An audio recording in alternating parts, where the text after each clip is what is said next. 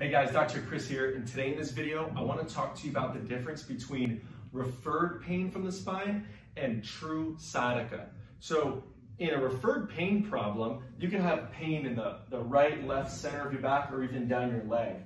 But in a true sciatica, you're actually affecting that sciatic nerve that goes from L4 to S3. That's lumbar 4 to S3. And that is a web of nerves that goes down your glute, behind your knee, and then kind of towards the inside of the ankle.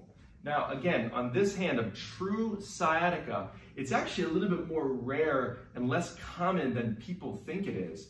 In order to have that problem, you have to have irritation of those said nerve roots. Those nerves are encased with by a sleeve, and they can be subjected to irritation and inflammation. If that's the case, you're going to get some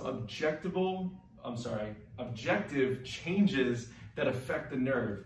You can get leg weakness, change in reflex, change in sensation, change in nerve tension, like it doesn't move very well. Now, a lot of times people with that true sciatica, they can't really move their hip in like this because it winds up that nerve that travels back here.